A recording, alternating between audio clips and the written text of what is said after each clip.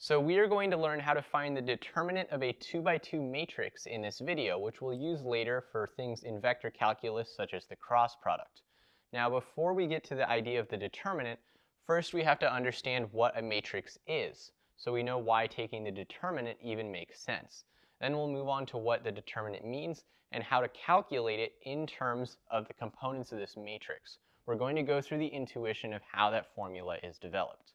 So we're going to start out by talking about what a matrix is. Now if you haven't watched my video on what a matrix represents from the linear algebra series, you can check that in the link in the description. I recommend you watch that and then come back to this video. If you haven't watched that, we're going to go through a quick summary here. When we look at a matrix, in this case a 2 by 2 matrix, we see two columns that represent x and y, and we also see two rows that represent x and y. But the column and the specific row of a particular number represent very important things. The column that a number is in represents the input, and the row that a number is in represents the output. So what does that mean? Well, one of the ways that we can think about matrices is in terms of multiplying a matrix onto a vector. So let's say we want to multiply the matrix 3, 2, 1, 1 that we have here by the vector 0, 1. In this case, 0, 1 is going to be the same thing as this notation from a standard vector calculus textbook. In this case, we have an x component of 0 and a y component of 1. We can think about that as the input to our matrix. So the only input we have in this case is a y, and that means when we look at the output, our output is going to come from this y input column. We see that a y input corresponds to an x output of 2 in this case, and it corresponds to a y output of 1. If we apply the same process to the x vector, so we take 3, 2, 1, 1, and multiply it by the vector 1, 0, in this case we're only going to be having an x input. So we just look at this first column, and the output is going to be 3, 1. Notice our x input of 1 got mapped to an x output of 3 right here, and the x input of 1 got mapped to a y output of 1. So now that we have an understanding of what a 2 by 2 matrix does in terms of how it affects a standard x vector and a standard y vector, we can take a look at what that means geometrically, starting with this graph down here. We can think of original 2D space that we're looking at here as being composed of little x vectors, this is our 1, 0, and little y vectors 0, 1. And we can think about every square in this grid having an area of 1 because it's 1 this way and 1 that way, so our total area is just 1 times 1. Now what would happen if we applied the matrix 3, 2, 1, 1 to these two vectors? Well, we know 1, 0 is going to get moved to the vector 3, 1. So it's going to end up right here. And our y vector 0, 1 is going to get moved to 2, 1, like this. Now if we want to think about space in terms of what we're seeing here, it's no longer going to be a square like it was before, but instead it's going to be a parallelogram.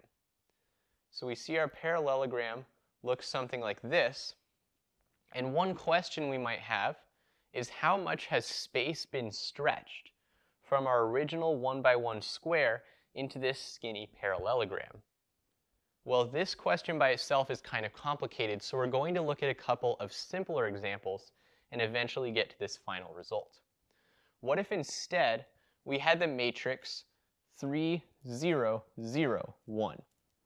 When I use these vertical bars here, that's denoting the determinant of our matrix, which asks how much has the area been scaled. So we start with our vectors 1, 0, and 0, 1 here. Notice our y vector stays the same at 0, 1. But the x vector is now moved all the way out here to 3, 0. So we don't have a parallelogram like we do down here. We just have a rectangle, which is a special case of the parallelogram. In this case, the area is going to equal 3 times 1, because our base is 3, that's this 3 right here, and our height is 1, that's this 1 here. And that's going to equal 3. So now we're going to add an extra component to this matrix. Say we have 3, 0, 1, 1. We want to take the determinant of this. Now we have our 1, 0, 0, 1 here. Our y vector is still saying the same, but now our x vector has moved to 3, 1, like this. So now we do have a parallelogram, and it's going to look like that. So we see our two 3, 1 vectors this way, our 0, 1 vectors this way. What's the area of this shape? Well, we can think about splitting this shape into two triangles like this. They're both going to be right triangles with right angles like that. And we can find the area of this triangle and then this triangle and add them up. Well, the area of either one of these triangles is going to be 1/2 of the base, which in this case is 1, times the height, this direction, which is 3. Or you could do the base and the height the other way. Either case, we're going to have a final area of 1/2 times 3 times 1. Notice this triangle up here is going to be the exact same calculation, a base of 3 and a height of 1. So we're actually going to have two of these 1/2 times 3 times 1, which means we can just ignore that 1/2. And our final result is again going to be 3. Now we have to have that final component that we've been ignoring this whole time. What is the determinant of 3, 2, 1, 1? That's the graph that we have right here. Well, we have our parallelogram. Let's try to think about the same thing that we did here. We want to split this parallelogram into the area of two triangles. And we can do that at this point right here. Just like before, the two triangles are going to be the same. So we're going to have 2 times the area of whatever this triangle here is. Well, just like before, it's going to be 1/2. In this case, we could find the base as this little section right here, from 2 to 3 in the x direction. That means our base is going to have a length of 1, and our height is going to be 1 as well. From this base down to the tip of the triangle, this vertical distance is 1. Just like before, that 2 and that 1/2 are going to cancel out, and our final answer is 1. Now we can take a look at the pattern that's going on here. Notice our original area was 3. When we added this 1 into our matrix instead of the 0, it was still 3. But now when we added this 2, suddenly it's gone from 3 to 1. And you might notice that 3 minus this 2 gives us 1. So let's think about why that is. This rectangle, we can find the area pretty simple. It's just the base times the height. When we look at this parallelogram here, we can still see that rectangle in this parallelogram. If you think about taking that rectangle and bending it this direction, that doesn't actually change the area. But something different is happening on this bottom diagram here. If we start with a rectangle like this, and we only move one side, we only rotate it this direction, the area isn't affected. But in this case, notice we're moving this x vector up and we're moving the y vector down. So it's almost like we're taking two ends of a book and closing them like that. The area in between this square here is going to get smaller as we move the two vectors towards each other, just like this. So when we think about that in terms of our original matrix, this 3 and this 1 that we have right here, that's going to be how much the x input gets scaled to the x output, meaning scaled this direction, and how much the y input gets scaled to the y output this direction. But this 2 and this 1 are something different. The 2 is how much y gets mapped to x. That's this vector starting vertical and moving towards the x direction. And this 1 here is how much x gets mapped to y. So just like y is moved toward the x is moved toward the y. That's that book closing effect, and that's the reason this determinant got smaller. How much smaller did it get? Well, it got smaller by 2, and 2 is equal to 2 times 1. These two components multiplied together is how much smaller our determinant gets. So let's try to think about a general formula that we have here.